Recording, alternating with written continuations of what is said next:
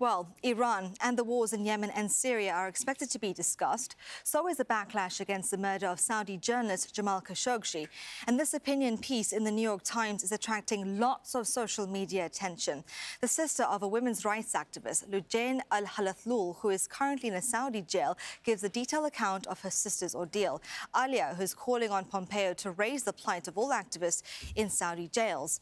She describes how her sister, Lujain, has spent months in prison without being charged, where she says she's been beaten, waterboarded, given electric shocks and threatened with rape. Now, Lujain was arrested last May, along with 6 other well-known activists for what prosecutors describe as posing a threat to state security. She is well known for her campaign to lift the ban on women driving in Saudi Arabia, and that ban was lifted a month after her arrest. In the New York Times article, her sister accuses royal advisor Saud al-Qahtani of laughing while he watched the torture being carried out. She says on various occasions he threatened to rape and kill her, then throw her body into the sewage system. Qahtani has been accused of orchestrating the killing of Jamal Khashoggi. Well, pressure is mounting on the U.S. Secretary of State to do more. And Ken Roth from Human Rights Watch questions whether Mike Pompeo will seek the release of jailed Saudi activists during his meeting with the Crown Prince Mohammed bin Salman.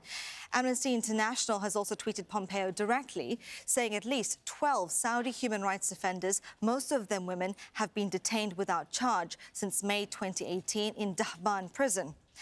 And many others are sharing the hashtag #FreeLujain and criticizing the Saudi kingdom. And one user left Saudi Arabia because of what he calls oppression in the country. And this was his message to the Crown Prince. You put a lot of people in jail, whether they are Muslims or liberals or atheists. Why do you torture those who call for women's freedoms? Why do you subject them to rape and harassment? What do you exactly want? Everyone is scared. Every now and then, a Saudi has left his country because of you. I left with my wife because of the oppression. More and more of Saudis will leave the kingdom because of you. You will destroy the country.